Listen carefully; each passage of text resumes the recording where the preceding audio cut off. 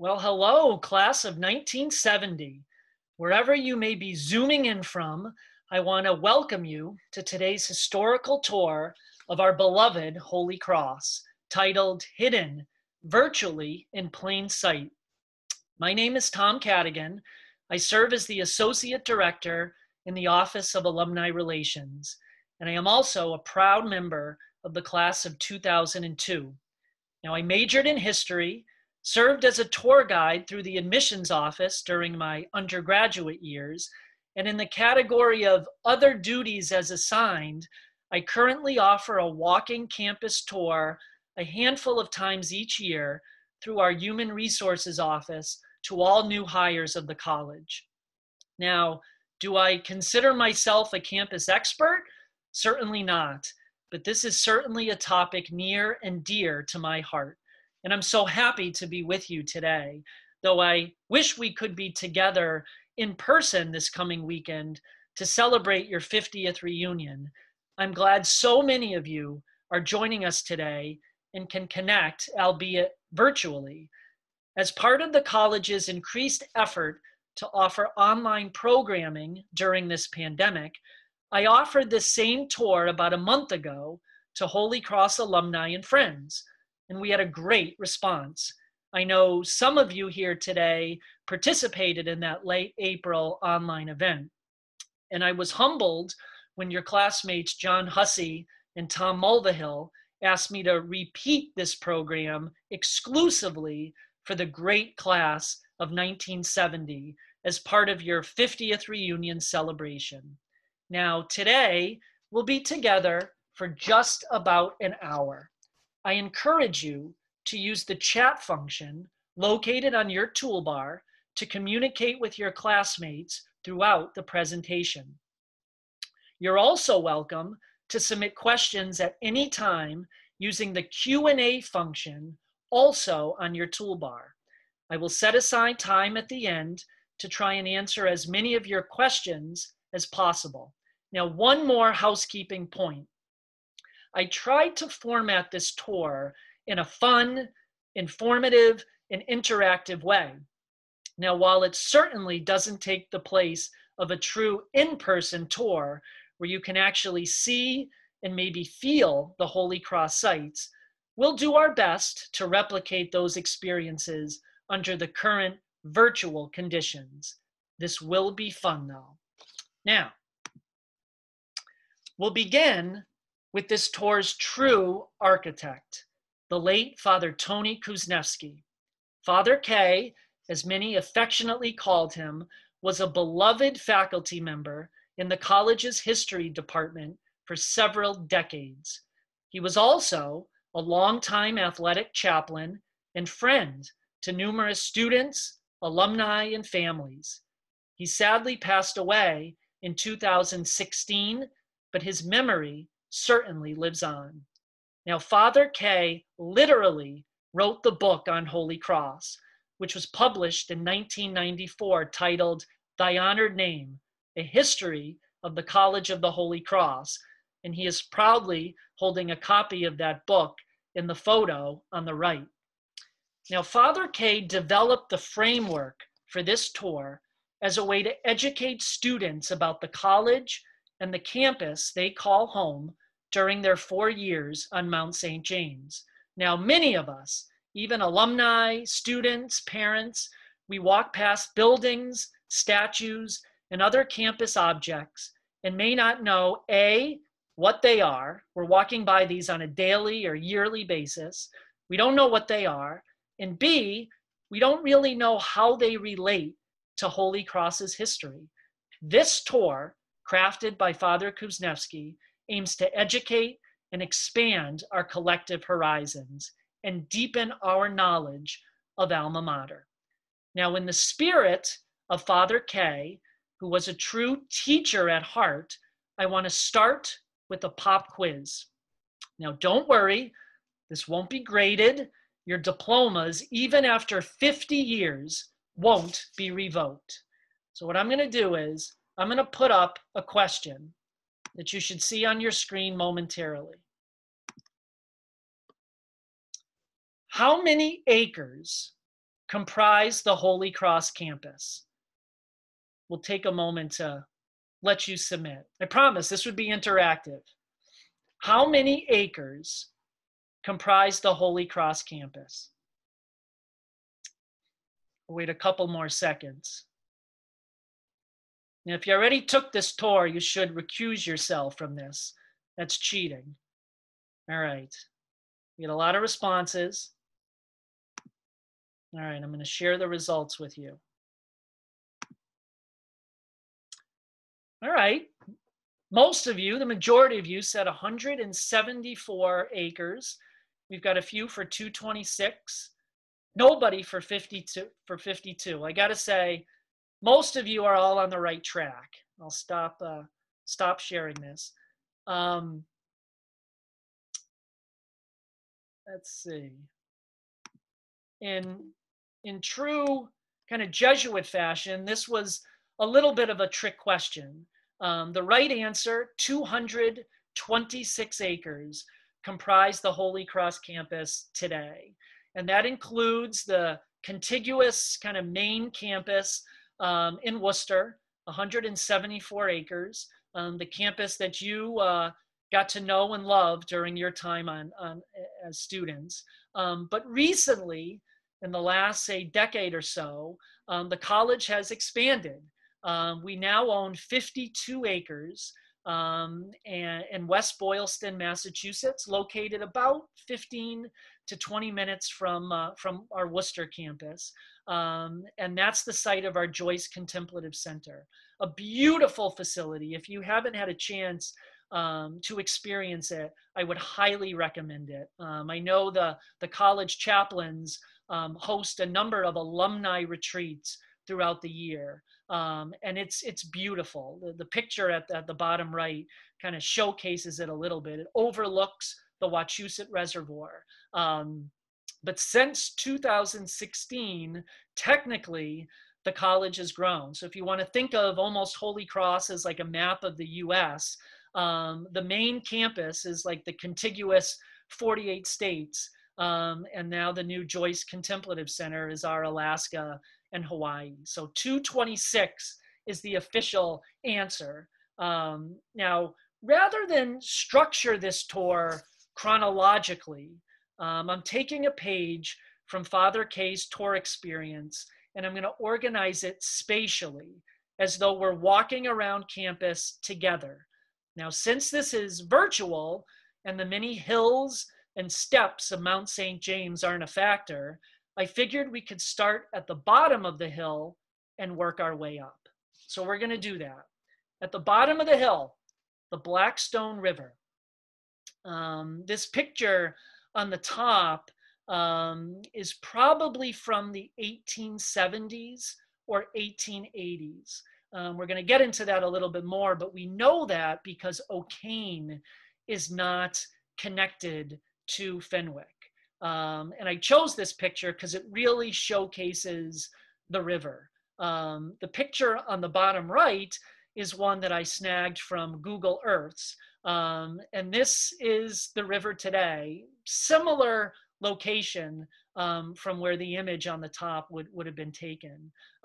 If you walk or you drive by this spot, it's going to be easy to miss. Between Southbridge Street, Route 12, or the on or off ramps to Interstate 290, the Blackstone River today is kind of buried, very much so. But this river begins its trek down to Rhode Island right at the foot of Mount St. James. And part of the reason why the location of the college was chosen was because of where the river was and its impact on the land. Not many people might know that the Blackstone River Valley is considered by many to be the birthplace of the American Industrial Revolution, because just a few miles south in Pawtucket, Rhode Island, along the banks of this river, the new nation's first textile mill was built. And that was in 1790, about 50 years before Holy Cross was founded. And that mill was a water-powered cotton spinning factory. So the Blackstone and its connections to Worcester, to central Massachusetts, are pretty strong. And Holy Cross, our history is kind of interwoven with the river as well. And I want to tell a little story that kind of highlights that. In July of 1852, so Holy Cross, founded in 1843, was not quite a decade old. There were only a few buildings on campus. Fenwick Hall was pretty much the most prominent building. That's where students lived. That's where they took their meals. That's where they went to class. That's where Jesuits lived. Well, that building, Fenwick Hall, suffered a terrible fire in July of 1852. Devastating. When the alarm sounded and firefighters from the Worcester area came to put it out, they had a hard time, A, getting to Fenwick Hall, but then B, getting access to water. So on that fateful day in July of 1852, they actually created a series of hoses and pumping engines from the Blackstone River up the hill to fight the fire. And it caused about an hour delay, and that delay was devastating. And it was that delay that pretty much led to the ruin of Fenwick Hall. We'll get to this a little bit later. Fenwick Hall rose from the ashes, and clearly it still exists today. But I just wanted to share that little story because it just paints how the college's history and the Blackstone River are intertwined, and our location plays a big role in that. Moving a little bit higher up the hill, this is a field where probably you've spent many a time. Fitton Field, built in 1905, or it opened its gates in 1905. It's seen many famous games, many famous student athletes. The 1952 Holy Cross baseball team, the College World Series champions, called Fitton Field their home. Still the only school in New England to capture that title. The football field saw numerous historic teams and student athletes play on that field. Vince Permuto from the class of 1960 went on to NFL fame. He's in the Ring of Honor for the Washington Redskins. Gordy Lockbaum, class of 1988, two-time Heisman Trophy finalist. He played there. But did you know that Fitton Field actually wasn't the first outdoor athletic field at Holy Cross? That distinction takes place a little bit higher up on the hill. And I like to show this, this aerial. This is gold. From what we can tell, it's the oldest known aerial image of the campus. It was taken around 1918. Around 1918. I'm going to, there's a cool feature here where I can actually have a laser pointer. There we go. So here's Fitton Field. So if it was built in 1905, it was a little over a decade old when this image was taken.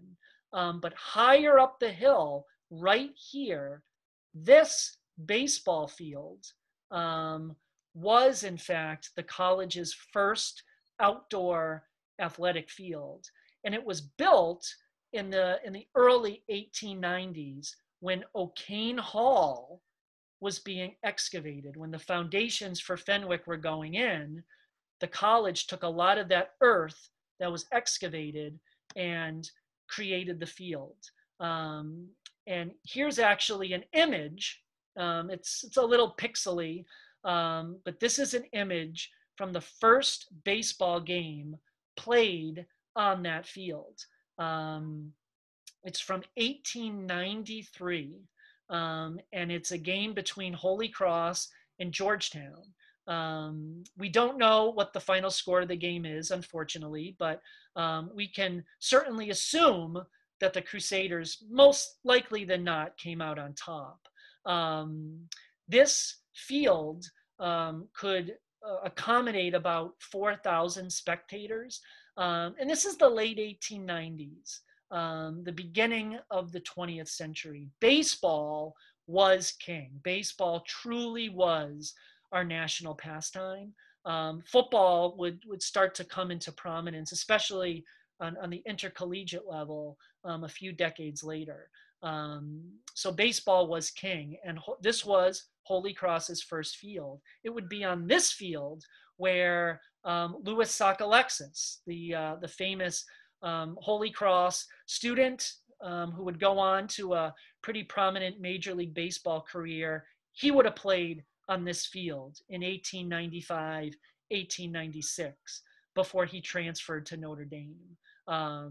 So I just wanted to point that out, that Fitton Field, though it has existed for well over a century, actually is not the first outdoor athletic field on campus.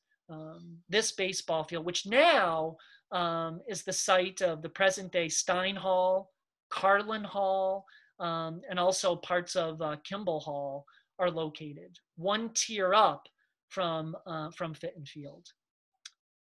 We're making our way a little bit higher up the hill. This must be a familiar building. Kimball Hall, built or opened, in 1935.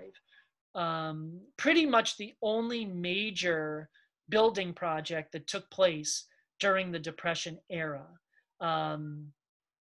When it opened its doors, it had a seating capacity of 888, which made it the largest indoor dining facility on a college campus in the country. Even now, a little over 80 years later, it is still one of the largest dining facilities in the country. Not the largest anymore, but one of. And it was during your time as students that you would have enjoyed student waiters, family style dining. And it was in 1971 or 72, a few years after you graduated, that the college moved to more cafeteria style dining. The image on the left was taken during the mid 60s. You could see the student waiters dressed in white. And then the photos obviously on the right are more modern. Now, over time, Kimball has seen facelifts. It's seen new carpeting. It's seen new tapestries, a touch up of paint, new chairs. But one little hidden gem is the tables, the original tables that were built to accommodate the facility in 1935 are the current tables still in existence, which means that multiple generations of Holy Cross students have dined on those same tables. So grandparents, parents, grandchildren, even though their Holy Cross experience may be different, they all dined on the same table. So that's a little gem that some people don't know. Even after 85 years, those are still the original tables. And I like showing these kind of juxtaposition of images from the mid 60s to today. So some things still stay the same. Now moving up just a little bit higher, this is a building, kind of the iconic Holy Cross building. Fenwick Hall, as its current iteration stands, with the spires. You see this on websites, you see this on admissions brochures. This is kind of, this is the main campus building. Actually, it's listed on the National Register of Historic Places. Both Fenwick and O'Kane are the two Holy Cross buildings that have that distinction. But the first iteration of Fenwick, and this kind of picks up the story when we talked about earlier with the fire, The first iteration of Fenwick looked very, very different. The image on the left dates to about 1845, so maybe a year or two after the college was founded. In the first incarnation of Fenwick, the building housed nearly all college space. That included offices, classrooms, dormitories, a chapel. That was the main hub of Holy Cross. And the image of the man on the right was a big influencer of that. That's Bishop Benedict Joseph Fenwick, our founder, the second Catholic bishop of Boston. He was a Jesuit, and he purchased the land that became Holy Cross in 1843.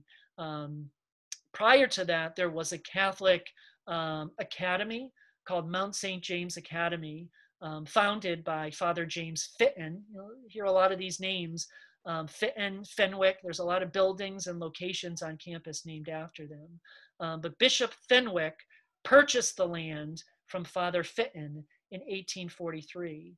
And immediately after that, the academy, Mount St. James Academy, was torn down. And on its spot, on its footprint, so to speak, what became known as Fenwick Hall was then built very, very quickly. Now, some ask, well, why would the Bishop of Boston be interested in founding a college about 40 miles west? Why didn't he just find some land in the Back Bay or wherever and build a college there? There's a couple of reasons why. Number one, in the 1830s and 1840s, there were strong anti-Catholic tensions in Boston.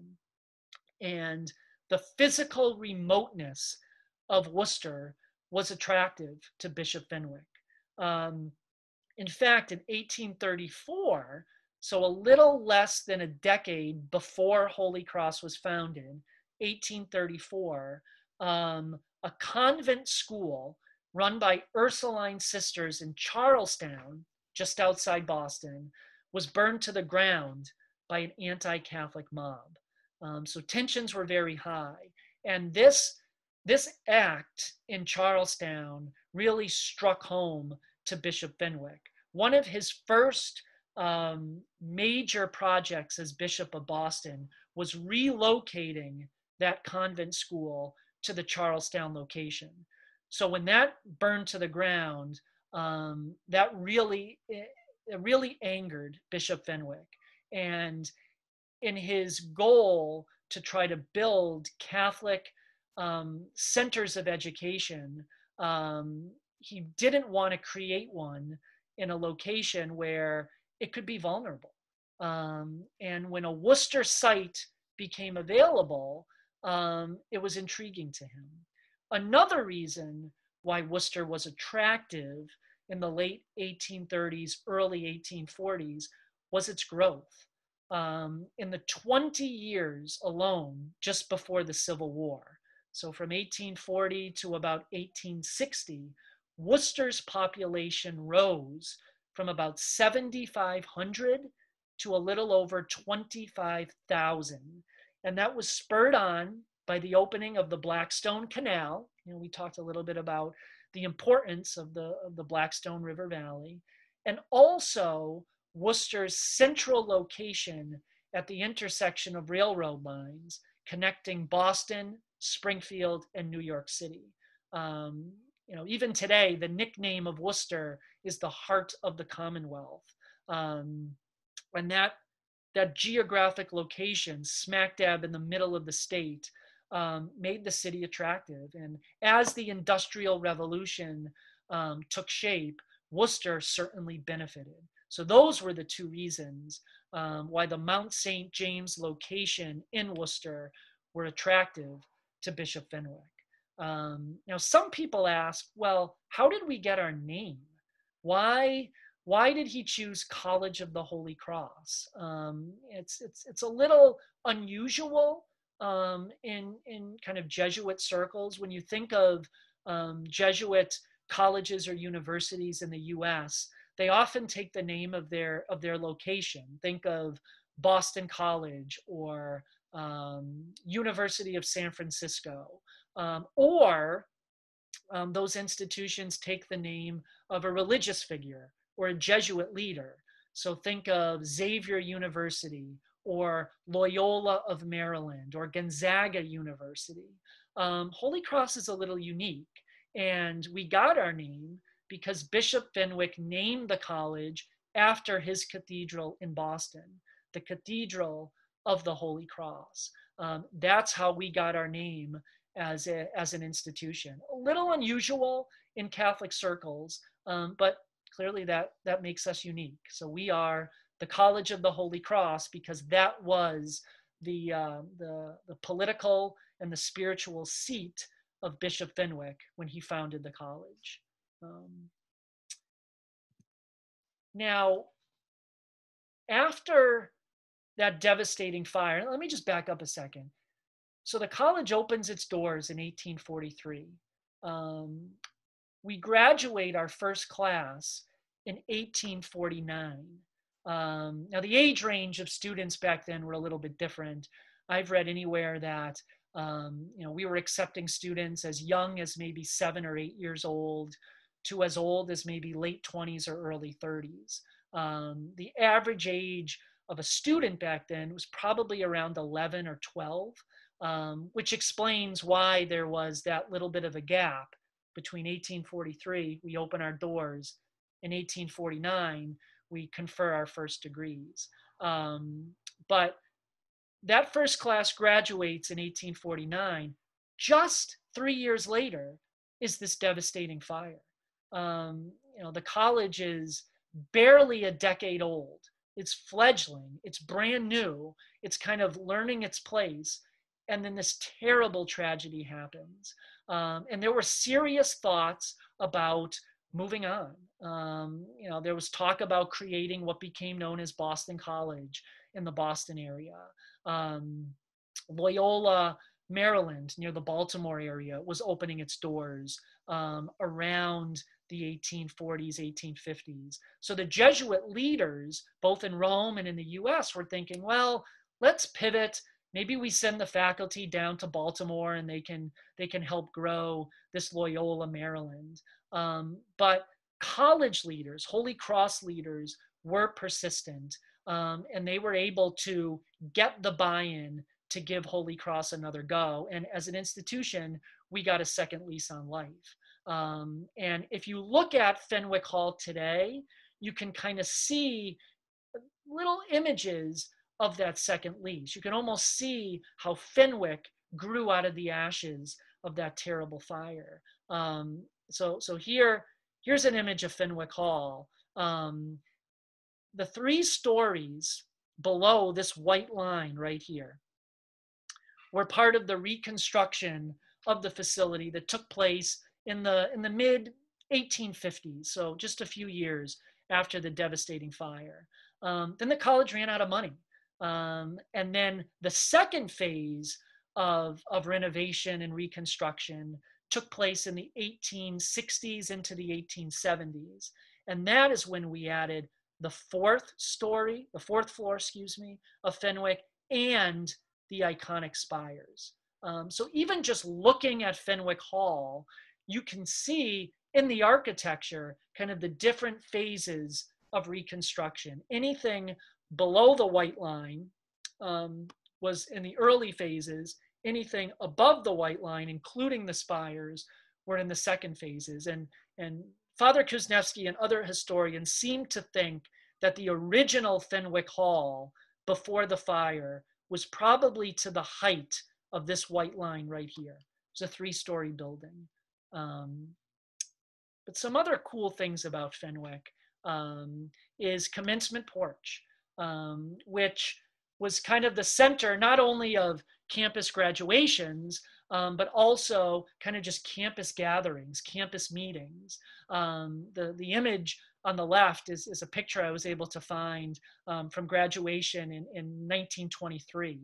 So if you can figure the whole campus, families, faculty, probably surrounding dignitaries, members of the Worcester region could come to campus, and this is kind of our main outdoor amphitheater, so to speak.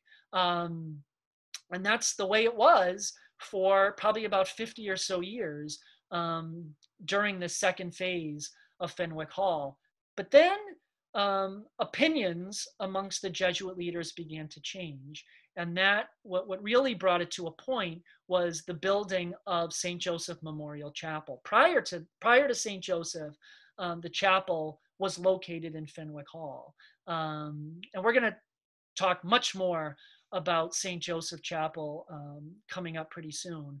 But as that construction project took place, and as Jesuit leaders wanted that to be the spiritual center of campus and to be kind of a showy building, they quickly realized that commencement porch was blocking the view of that great, grandiose piece of architecture. Because even then, Linden Lane was the main entrance to campus. So you picture someone arriving on campus, walking up Linden Lane, and then rather than seeing this great chapel, it's blocked by commencement porch. So in 1824, commencement porch underwent a renovation, and it was reduced in size by between 30 and 40 feet. The stairs, which used to jut right out onto Fenwick Lawn, were torn down and reconfigured on the sides as spirals to create kind of this long build-up to St. Joseph Chapel. And that's the way it is currently right now. And then one more point about Fenwick Hall, and it's the legend of the exorcisms. You know, did exorcisms take place on campus? Did they not? You know, there's many myths and legends that there's an exorcism room on campus at the junction from where Fenwick Hall and O'Kane Hall meet on the 4th floor. There's stairs that lead to a door that eventually lead to a 5th floor. And for decades, there's been speculation that that's the room, that's the exorcism room, which is a great myth and really took off right around the time you were students and thereafter with the release of The Exorcist, the movie. This myth, this legend really persists even to today. Well, not to burst anyone's bubbles, but there's nothing in the historical record that states that exorcisms did take place. But as Father Kuzniewski used to say very deftly, there's no records that say exorcisms didn't take place. So this is clearly an example of neither confirming nor denying. Certainly the legend and the myth is fun. Around Halloween time, it's particularly fun. But the historical record, there's nothing in the college annals that state that exorcisms took place. But one thing that did take place, which is the stuff of legends and myths, is a great caper. I dubbed it the Great Bell Caper. Shortly after Fenwick Hall got its second lease on life, the Jesuits had a 400-pound copper bell cast in the foundry formerly owned by Paul Revere right outside Boston. And in 1854, that bell was mounted, excuse me, into Fenwick Hall. And for about a century or so, that bell became the timepiece of the college. It would tell students when to wake up, when to go to class, when to eat, when to go to mass. And it was just a part of Fenwick Hall. In fact, the bell was in existence. I don't know if it was used, but it was there, mounted in Fenwick Hall during your time at Holy Cross. In 1974, during the early years of Father Brooks's presidency, he had the bell removed and taken to a new location around the corner onto O'Kane Lawn, kind of right at the top of Linden Lane. I think Father Brooks and other Jesuit administrators realized the history of the bell. So in a sense, they put it on display. They created a nice little plaque that told the story of the bell and whatnot. And I've read, and Father Kuzniewski would say that part of the reason why Father Brooks decided to move it was he was just getting tired of one too many student pranksters scaling the heights of either O'Kane or Fenwick during the night to ring the bell, and maybe causing some other mischief. So he decided, well, we'll put a stop to that, and we'll relocate it down on the ground. And that's where it was housed. I mean, during my 4 years on campus, I walked past it many a time, didn't really think much of it. But the story takes a turn in April of 2009 when the bell was stolen. It was stolen in broad daylight. I wish I could say that this was a great caper in the clandestine shield of night on a foggy day. No, it was a bright, sunny, beautiful April morning in 2009. What seemed to be a service van pulled up. Workers got out. They unscrewed the bell. They unhitched it. They carried it to their service vehicle, and they drove off. And nobody thought anything of it. Come to see, they were not servicemen. They were thieves, and the bell has never been seen again. Some believe because of the value of copper, the bell was probably melted down and then sold onto the black market or whatnot. Maybe this is a case of like Indiana Jones and the Last Crusade, that maybe the bell is in some old warehouse just sitting there for us to find. There was no note, there was no ransom. The bell just left. So now this stanza in our alma mater, ring out, oh tower bell, our alma mater's triumphs tell, to those who love her name so well. Holy Cross, oh holy cross. It sounds nice, but it rings a little bit hollow, certainly pun intended. There is no tower bell anymore. Another cool story, not too far from where the tower bell was located, is Dinan Library. It opened its doors in 1927. It was what the college, what Father Kuzniewski referred to as the $1 million campaign. Shortly after the First World War, with enrollment skyrocketing, the college underwent a very massive capital building project. Dinan Library was opened, Carlin Hall was opened, and St. Joseph Memorial Chapel was opened. So Dinan was part of this kind of post-World War I building campaign. And this photo was taken, I found it from maybe the mid-50s or so. I like the image of the car in the foreground. And this definitely is one of the academic centers of the campus even today. But Dinan Library's archives and special collections is home to many rare and unusual publications, artwork, objects. And one of my favorite is a mummy. That's the image on the right. The college is in possession of a 2,500-year-old Egyptian mummy and coffin. The mummy is a 29-inch mummy of a young girl. And I'm probably going to butcher the name, but it's called Tanit Panakau. Tanit Panakau.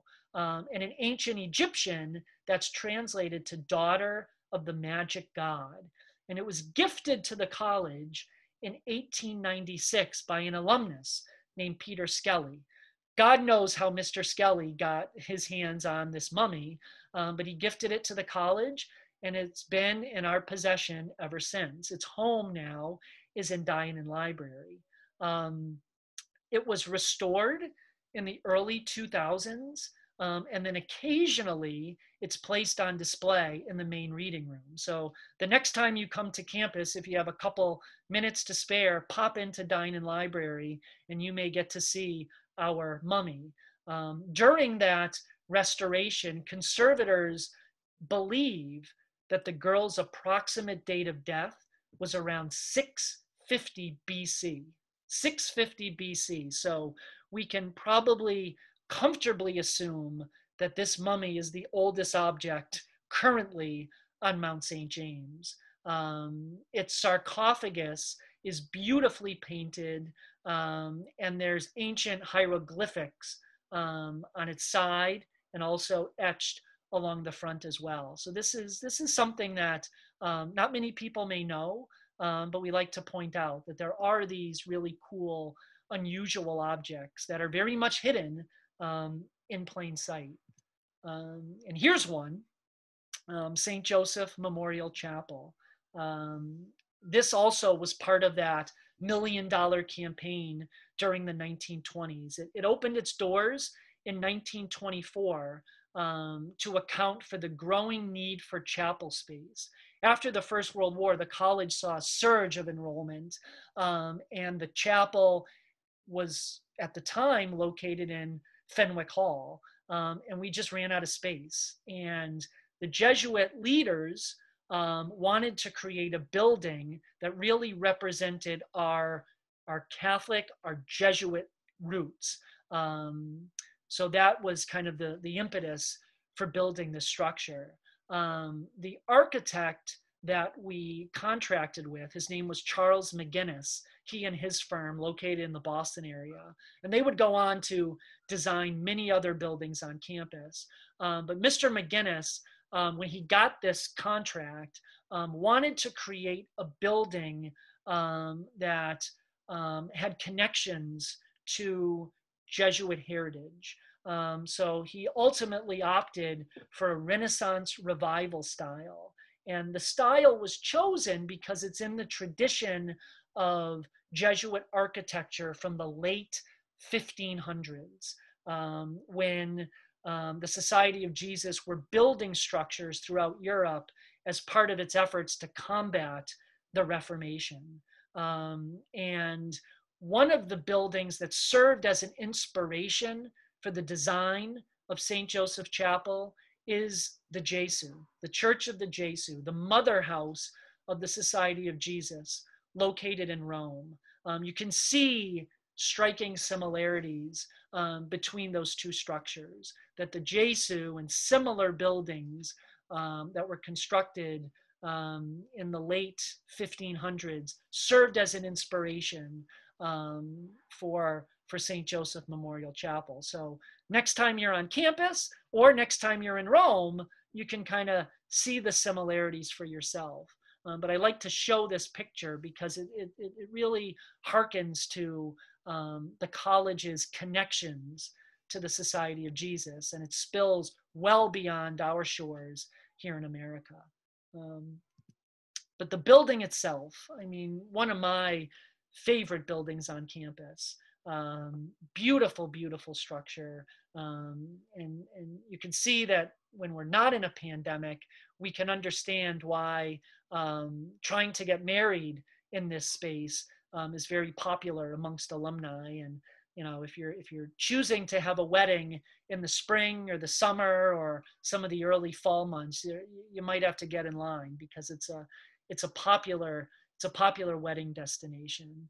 But this structure, this building, opened its doors in 1924. The total cost was about $300,000, which equates to a little over $5 million in today's money. And Father Kuzniewski would often say that was a wonderful, wonderful bargain. But when the chapel was opened, the Jesuits actually ran out of money. So the original windows were clear, and it wasn't until 2 years later that the stained glass was added. And they are absolutely gorgeous. And like most churches and other buildings that employ stained glass, ours tell a story. Ours does. And this slide, I want to credit Professor Virginia Regan from the Holy Cross Visual Arts Department. She crafted this map, but it illustrates each of the stained glass in the main part of the chapel. All the images on the left represent either scholars or doctors of the church, to symbolize kind of the location of St. Joseph Chapel in a place of higher learning. This truly is a college chapel. All the images on the right represent martyrs of the church. And this is to symbolize the connection of the church, of St. Joseph Chapel, to the larger Catholic community, Christian community, but also it plays in mind what the name of the chapel is. So it's St. Joseph Memorial Chapel, dedicated to all alumni who lost their lives in service to our country during wars. So choosing martyrs, Catholic martyrs, Christian martyrs, is a tie to that of giving one's life for a cause greater than one's own, whether it's country, whether it's faith. So that was the reason why scholars and then martyrs were chosen. And as you walk through the chapel, the imagery is beautiful. This doesn't do justice because this is on a page, but I wanted to show a sampling of two of them. On the left, Ignatius of Loyola. So he's on the scholar side, the doctors of the church, the founder of the Society of Jesus, a scholar himself. And then on the right, Mary, Queen of Martyrs, to symbolize the martyrdom for one's faith. And you see the very beautiful image on the bottom here, the Pietà, Mary cradling her son at the foot of the cross. But just beautiful. Again, if you get a chance to visit campus and can spend some time walking around St. Joseph Chapel, these stained glass are just beautiful. And they actually underwent a renovation a few years ago. So the colors just absolutely pop. I just like to point that out because they really do kind of tell a story and again, root the building to our Jesuit, to our Catholic heritage, which is pretty neat, Now, right outside the chapel is the campus cemetery. This is unusual. You don't see a lot of these on college campuses, a few, but not all. And what I like to point out about the cemetery is, contrary to popular belief, not everyone buried in the cemetery was a member of the college's faculty or Jesuit community. I guess when I was a student, I would cut through here many a time on my way to class, on my way to Kimball. And I just assumed, okay, well, these are all men who were either teachers or alumni or whatnot and had a connection to Holy Cross. That's not necessarily the case. For about 100 years, Holy Cross was home to one of the only Jesuit cemeteries in the East. So as a result, Boston area or New England Jesuits, when they passed away, many a time were buried here, even if they did not have a connection to the college. That changed in 1939 when Campion Center in Weston, Massachusetts was built. Weston is right outside Boston. A cemetery was erected there. And from 1939 on, any New England area Jesuit who passes away is buried there. So really for the last 80 years or so, only Holy Cross affiliated Jesuits have been interred here. So that talks a little bit about the history of the cemetery. And I point out this picture on the bottom left. And it shows the cover of a very, very fascinating book that I would highly recommend. It's named Beneath the Cross, and it was published this past summer. summer of 2019, in celebration of the college's 175th anniversary. It was written by Sarah Campbell, assistant archivist in the college's archives and special collections. And that book really tells the story of the cemetery, but it also tells the story of the men interred there, and the amazing impact that they had, not only at Holy Cross, but in their chosen areas of discipline. It tells some hilarious stories as well. So I would highly recommend that book. I know it's available through the Holy Cross bookstore. I believe it's available through Amazon and other online outlets. But I would definitely highly recommend it. So now I thought it would be fun to, let me see, I'm going to change. All right, I'm going to change to a pointer. I've got another pop quiz that I thought would be fun as we approach the end of our journey together. Okay, here we go. Here's another pop quiz.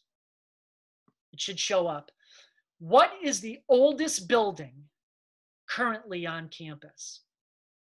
What is the oldest building currently on campus? I encourage you to give your best guess. Campion House, Fenwick Hall, O'Kane Hall, or the old campus bakery. I'll wait a couple more seconds. Again, your degrees won't be revoked.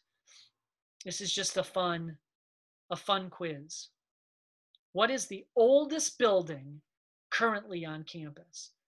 We'll give it another 5 seconds or so. Oh wow, the results are all over the place. All right, I'm going to end this and I'm going to share the results. So most of you say the old campus bakery. A few have votes under Fenwick Hall, O'Kane. Okay, so we seem to be all over. Again, I cannot stump you. You are all right on par, because, whoops, the answer is the old campus bakery, the image on the left. One of my favorite buildings on campus. It was built around the mid-1800s, around the time Holy Cross was founded, and it's still there today. It really is.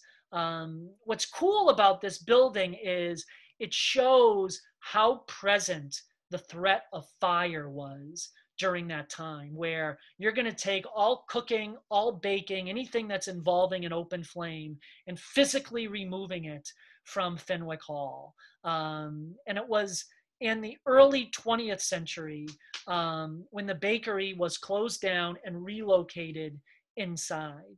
But to me, this is just kind of a fun little building. If there's any followers of J.R.R. Tolkien and the Lord of the Rings series, when I walk past this, I often think that Bilbo Baggins or another Hobbit's gonna poke his or her head out of there. I think it would be cool if it were reconverted into like a coffee shop, maybe named the Hobbit House or something like that. Right now, Holy Cross Grounds uses the facility. And, if we were to pry open that little door, we would see fertilizer, we would see seeds, we would see other things like that, shovels, whatnot. Many people often think that Campion House, the building on the right, is the oldest building on campus, and that's a pretty viable guess. But it's not the right answer. Campion opened its doors around 1906, 1907, and it was originally built to house farm workers, many of them Irish immigrants working on campus. Right now, it's the home of the Office of the College Chaplains. But over the decades, it has had multiple purposes. It was a laundromat. It was a pizza house. It was a coffee shop. Believe it or not, it was a residence for ex-GIs shortly after the Second World War. And Father Kuzniewski would often say that it's a loose reconstruction of the original Mount St. James Academy, founded by Father Fitton, and that was kind of the building that housed that academy. It was raised when Bishop Fenwick bought the land, and then Fenwick Hall kind of grew in its spot. But Father Kuzniewski would say that it's not exact, but it's a very loose reconstruction to that past history on the hill. And as we wind near the end of our tour, I do like to point this out. Easy Street, affectionately named because it's one of the only straight shots on campus if you're walking. And this is where a lot of the residence halls are located. The image in front of you is Healy Hall. And it was after the Second World War that a lot of these residence halls were built. Let's see, Hanselman and Lehigh were built in the mid 1950s. Healy and Clark, this building, followed in the early 1960s, and then Milady, now named Brooks Milady Hall, was the last of the Hill dorms to come online in the late 1960s. And the reason for these buildings to take shape was enrollment skyrocketed after the Second World War. And the administrators of the campus needed a place to put students. So they were moved out of residence halls in O'Kane and in Fenwick, and then started to live here. But I like to point these out because there is some iconography. There are some statues that are present but are hidden, and I just like to talk a little bit about the meaning of those. And these images that you see is another angle of Healy Hall. And this image, this statue here, I'll be honest, I walked past many a time, and I just assumed, okay, maybe it's a past president, maybe it's Ignatius of Loyola, whatnot. But these statues, which are present in most of the Hill dorms, do tell a story. They represent Jesuit saints, all of whom are connected to the first Jesuit college in Rome. The image here is Robert Bellarmine, who was a bishop and doctor of, a cardinal and doctor of the church. He became famous for being embroiled in the Galileo controversy over whether the earth or the sun was the center of the solar system. On Lehigh Hall, there's John Birchmans, who was a Jesuit scholastic. On Hanselman, St. Stanislaus Kostka, a Polish Jesuit who was the patron saint of Jesuit novices. And then on Clark Hall, there's Aloysius Gonzaga, who's the patron saint of Jesuit scholastics. And Father Kuzniewski was puzzled by this. He still has not found any historical record to say why these images were chosen for the different dorms. Again, all four men are Jesuit saints. All four men have a connection to the first Jesuit college in Rome. So perhaps they're there as models of scholarly pursuits and trying to create a beacon for current students of what to follow and how to live meaningful lives. Who knows? What's interesting is Robert Bellarmine lived to an old age, but the other three, Birchmans, Kostka, and Gonzaga, all died very young. They all died before their mid 20s, mostly through either sickness or whatnot.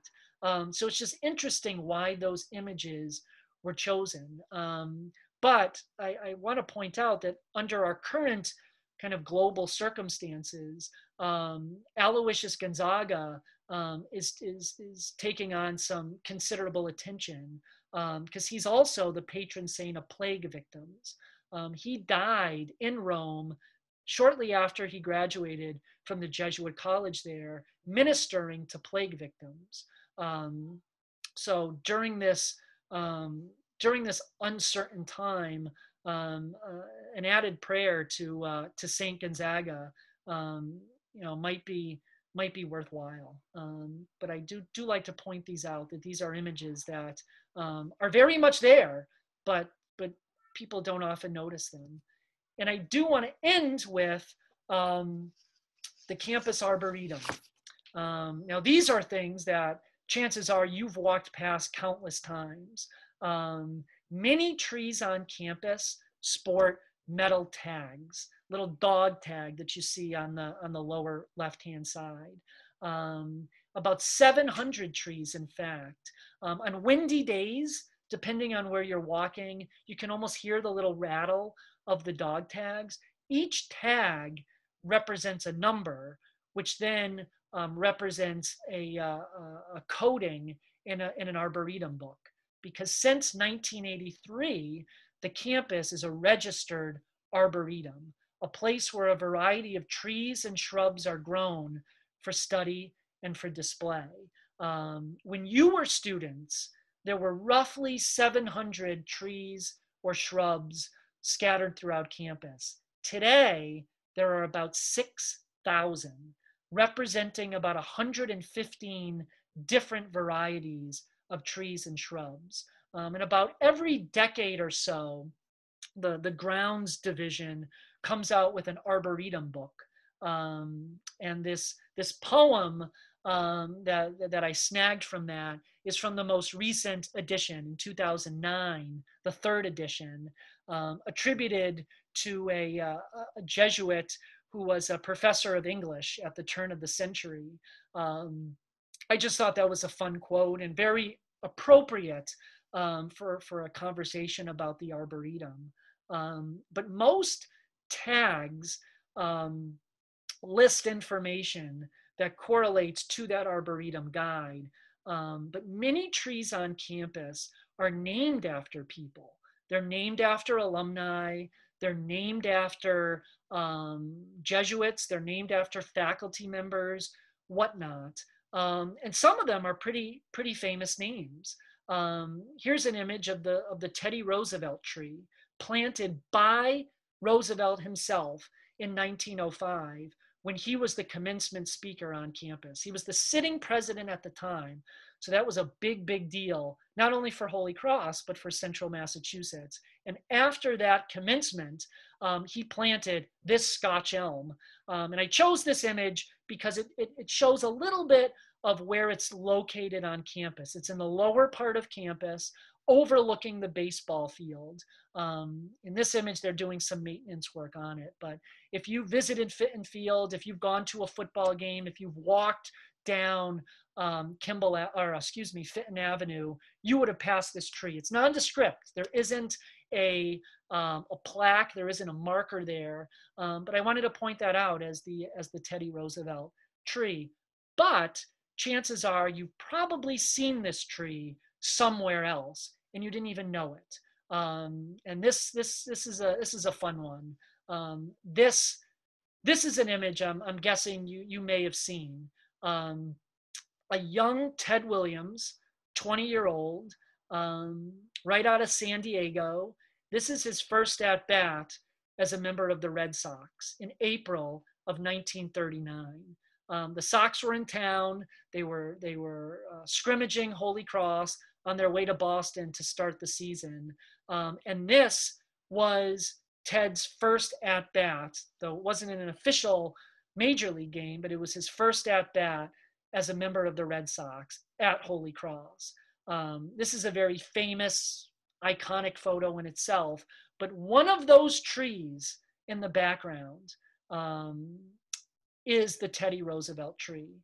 And I like to end here just to emphasize how there are such hidden gems on our campus that really tell the story and the history of our college that are hidden in plain sight. And through the work of Father Kuzniewski, we're just so blessed to be able to bring them to life and to share them with all of you. So on that, I will pause. That's the end of my formal presentation, and I'll see if any of you have questions. Thank you for your attention, and I know we still have a little bit more time together. So I'm going to try to answer as many of these as possible. If you would forgive me, I'm going to take a drink of water. And please ask any more questions that you might have. I'll try my best to answer as many of them as possible. We've got one here. It's an interesting one, and um, it relates to St. Joseph Chapel. Someone is asking, when was compulsory mass lifted? The answer is over two periods, and it was kind of phased out. During the night, so compulsory mass, you often hear of purple nights from the classes in the 1940s or the 50s. They'll visit campus for reunion or whatnot, and they'll go into the chapel and they'll sit in their seat where they were assigned, because students during the weekday, Monday through Friday, had to go to mass, and they had an assigned seat and an assigned row. That was eased a little bit during the Second World War, or after the Second World War, as the college saw a surge in enrollment. The president at the time moved compulsory mass to every other day because we just didn't have enough space. And then that prompted the renovation of Mary Chapel below St. Joseph Chapel. And when that came online, then daily mass was reinstituted. It wasn't until 1962 when Father Swords, president at the time, got rid of compulsory mass, just because of what was happening in the church, what was happening in the States. Though he did encourage students to still go regularly and frequently, it was not mandated. So it's been since 1962 that compulsory mass was changed. We have a very interesting question about the college and its connections. This is going back in the early days. The college's connections to the Confederacy or to the Union, which is a very interesting question because the college was just kind of opening its doors when the Civil War broke out. From what we can tell, there were about 25 either students or alumni who fought in the Civil War. About 20 of them on the Union side, about 5 of them for the Confederacy. And of those, say, 25 students or alumni, 8 of them passed away. So we had 8 veterans of the Civil War. Another really interesting tidbit that kind of relates to the Civil War and kind of the college's history is when we opened our doors in 1843. And again, it was a hodgepodge group of students who kind of came of all different ages. But the first student to show up was a man by the name of Edward Scott. He was an immigrant from Ireland and came to Holy Cross. He was literally our first student. After he graduated, he moved down south, and he actually fought for the Confederacy in an Alabama regiment. He survived the war, and then he would go on to become a faculty member at Spring Hill College in Mobile, Alabama, which is a Jesuit institution. So that's kind of an interesting little tidbit and connection between Holy Cross and the Civil War, that technically our first student fought for the CSA. Let's see. Any interesting facts about Alumni Hall? I do have some interesting facts. If you swear me to secrecy, for anyone who might be interested, I am doing a part 2 of this tour on June 18th. So the tour that I gave just now and then I gave a few weeks ago, I'm giving a part 2, and Alumni Hall is going to be featured in that. But So if you promise not to tell anyone some interesting facts about alumni, I will share them. One thing that's cool is Alumni was built in 1905, 1904, 1905. It was the first building on campus to be constructed with electricity. Um, uh, Electricity was becoming more and more common in the 1890s and the early days of the 20th century. But on campus, it was used makeshift in one of the chapels and whatnot. But Alumni was the first building from construction to have electricity. And from what I've been able to find, the switches for the lights were located in the Jesuit prefect room. So when Father Cadigan says lights out, he meant lights out. Very interesting kind of control mechanisms back then. Another thing about Alumni is there's a cupola located on the top of it, and there's some thought amongst the research of Father Kuzniewski that might be an homage to the original Fenwick Hall, which sported a cupola. I don't know if I can go back. I don't know if I can go back in my slide, but the original Fenwick Hall, the one that burnt down, had a cupola. So there's some thought that maybe the cupola on Alumni, and then there's a mirror one across Kimball Quad on Carlin. That might be kind of an homage to the early building. And then the last thing about Alumni that I learned is the architect, who actually is the same architect who designed St. Joseph Memorial Chapel. He wanted the building to look old, to look kind of ornate. What that means, I don't really know. So he had brick grounded up into the mortar, and he also had pink sand added to the mortar, so that the facade of the building would have kind of a different look. And I was on campus last week, just walking around, and I walked past Alumni, and it's true. If you look at Alumni Hall, the brick, it's kind of a brighter color. It's almost like it had a paint job or something. So those are my tidbits on Alumni Hall. Those are good questions. Was Alumni or Carlin first called Loyola? It was Carlin. So Alumni, when it opened its doors, was dedicated to all the alumni of Holy Cross. So if you ever wanted a building named after you, technically we all have one in Alumni Hall. Carlin was originally named after the founder of the Jesuits, Ignatius of Loyola. It was changed a few decades later to be named after Father Carlin, who was president at the time of that $1 million campaign. But it originally opened its doors as Loyola. And then when the Jesuit residency behind the chapel, located behind the chapel here, that then became Loyola Hall.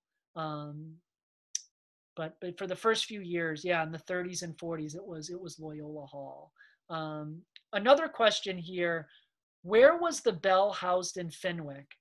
That's a good question. From what I can tell, in one of the spires, I don't know if you're looking at Fenwick kind of coming up from Kimball Quad, I don't know if it was the left or the right, but one of those was where the bell was housed. And how students scaled that, as God bless them, but supposedly in the late 60s into the 70s, it was becoming a common occurrence, and Father Brooks decided to nip it in the bud and to physically get rid of it.